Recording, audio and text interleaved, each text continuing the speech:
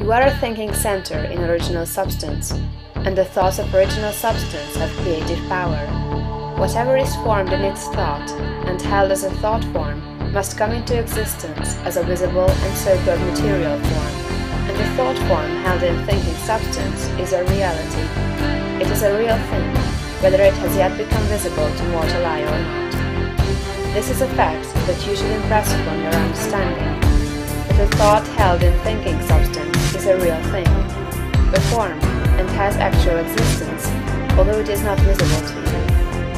You internally take the form in which you think of yourself, and you surround yourself with the invisible forms of those things with which you associate in your thoughts.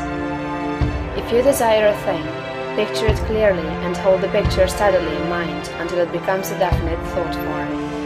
And if your practices are not such as to separate you from God, the thing you want will come to you in material form. It must do so in obedience to the law by which the universe was created. Make no thought form of yourself in connection with disease or sickness, but form a conception of health. Make a thought form of yourself as strong and hearty and perfectly well. Impress this thought form on creative intelligence, and if your practices are not in violation of the laws by which the physical body is built, your thought form will become manifest in your flesh. This also is certain. It comes by obedience to law.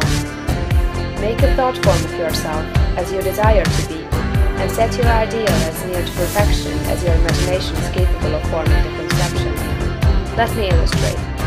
If a young law student wishes to become great, let him picture himself, while attending to the viewpoint, consecration, and identification as previously directed, as a great lawyer, pleading his case with matchless eloquence and power before the judge and jury, as having an unlimited command of truth, of knowledge, and of wisdom.